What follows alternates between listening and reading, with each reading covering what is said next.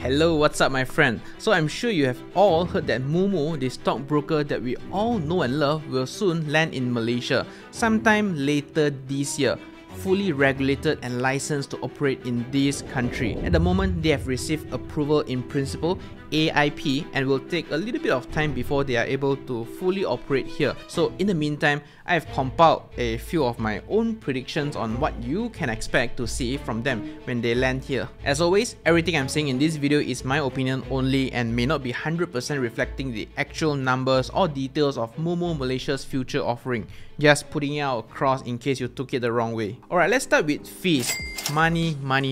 We all know Moomoo Singapore charges 99 US cents platform fees per trade for the US stock market, and that's actually super low across whatever the current Malaysian brokers are offering, like M Plus Global at $3 US, Rakuten Trade at around $2, and MIDF Invest and FSM1, it's more than $8 for them, so let's ignore the last two. So naturally, you would think they might remain the same price tag of 99 cents since the closest competitor, Rakuten Trade, is doing about $2, right? Well, you also have to remember that Webull is also coming into Malaysia at the same time as well, and they will most likely launch with zero commission trading and fractional shares trading on day one. So that will naturally apply some pricing pressure onto Moomoo as well, since they are direct competitors in this industry. So in my opinion, we might see 99 cents per trade or even lower. That's definitely a possibility. But whatever the case may be, the current brokers have a lot of ground to catch up for sure. And next, let's talk about the potential features that Moomoo may or may not launch on day one in Malaysia. Firstly, fractional shares trading. And I'm inclined to say they might not offer it on day one because they have not been offering that for the other markets as well. But that's not to say they will not launch it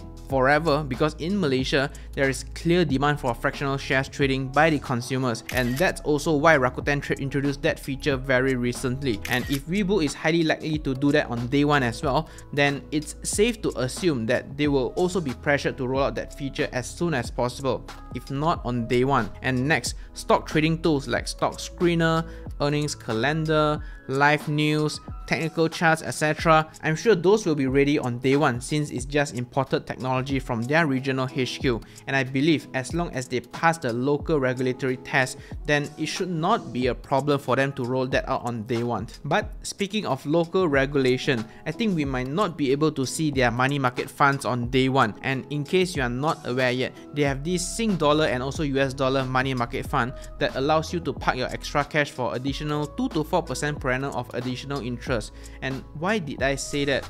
Well, traditionally, our local regulators have been known to be very protective of the local banks and also ringgit currency. So there will be definitely some control or restriction in place to avoid massive outflow of ringgit towards foreign currency money market funds. And the fourth one, which is very closely tied to the previous point, is their multi-currency account. Currently with Moomoo Singapore, you can hold 4 different currencies: Sing dollar, US dollar, Hong Kong dollar, and also Chinese yuan. As for the Malaysian version, you might only see Malaysian ringgit, Sing dollar, US dollar, and also Hong Kong dollar for the very least. So yes, you might be able to just deposit using online FPX, which is a super helpful feature for Malaysians, and then convert them to the foreign currencies. But the more interesting question is, will there be a limit on how much foreign currency you can hold on your wallet? Maybe, and it's very probable. Maybe it's a limit of 1 million ringgit.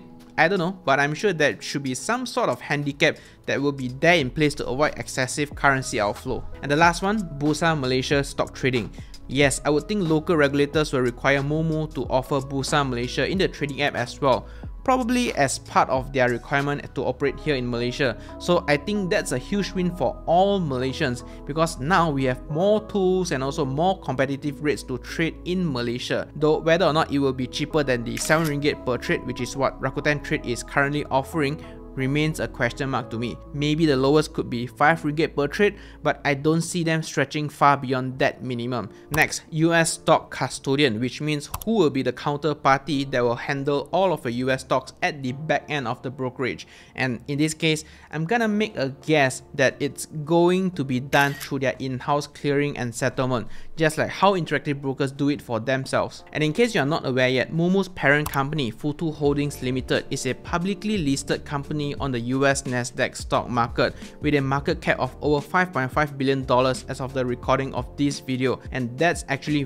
pretty respectable because that's larger than the size of our RHB Bank's market cap. And looking at their latest financials, you can see that Futu Holdings is actually a profitable company that is constantly growing their profits quarter after quarter, and as of the end of 2022, they hold a pretty solid cash and cash equivalents of over $644 million US. So in terms of financials, you can say that they are overall pretty solid. But long story short, I personally think that this is one edge that Moomoo has over Webull, since they are technically publicly listed as compared to Webull. So that will definitely be part of your consideration factor as well when both of them arrive in Malaysia in the next few months. Whew, okay, technical stuff aside, let's talk about something with more fun. And when I mean fun, I mean physical fun, and it's not what you're thinking. Don't hams up.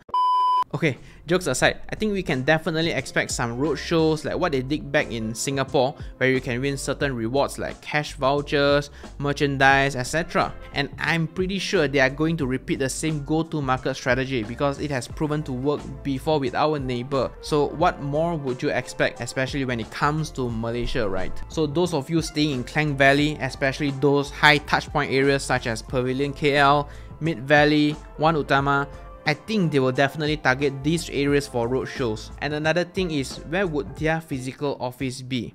Will there be a physical experience store like what Apple offers, where you can just simply walk in and test out their app, or reach out to their personnel or customer support for help, etc., just like a normal Malaysian bank branch? I would think that those are really good investments to build trust, especially among Malaysians, which are still actually very heavily reliant on physical banks.